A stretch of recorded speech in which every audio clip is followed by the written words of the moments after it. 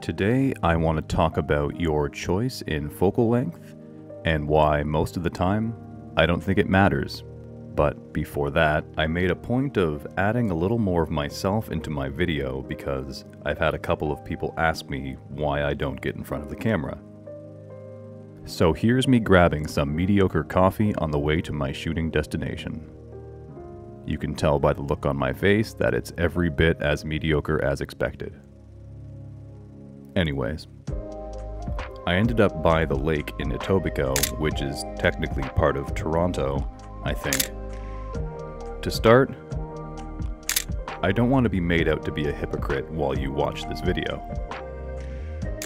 Yes, I own many focal lengths that cover anything from 12mm to 600mm. I own them because it's fun to use different gear at different times. Some may swear by 1 or 2 lenses in their main arsenal, others like to switch it up. It doesn't matter. When I pick up my camera to do casual photography, more often than not, I end up with something in the 24 to 85mm range. Something that's not too heavy or obtrusive. From there, I start walking and taking photos.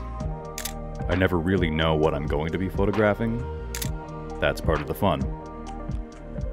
Sometimes I'll end up on a telephoto lens, and while walking I'll find something that deserves a wider field of view. Other times I'll see a subject way in the distance and find myself wishing I brought that super zoom. None of that really matters. The best focal length is the one that's on your camera right now, the ability to adjust how you shoot your subject. Changing your visual perspective can change your mental perspective.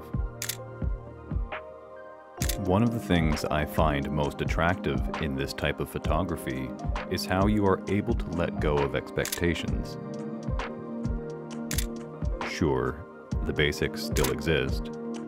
Time of day and weather is going to give you a base look or feel to your photography, but that's really where it stops and how you view the world on that day begins. Today, as usual, I chose my Fuji XE4 for my walk. Most of my photos were taken on an 18mm lens, with 1 or 2 on the 50 to 230mm that I just so happened to have in my bag from a previous shoot. The beauty of taking photos with whichever lens happens to be on your camera is that it forces you to change your perspective. Is this a scene? Or is this an isolated subject? Neither is more correct than the other. It's freeing. It allows you to consider all and every scenario as its own individual piece, not dictated by which lens choice you made, only dictated by the subject matter. Once again, I'd like to thank you for coming on one of my photo walks with me. I hope you enjoyed it.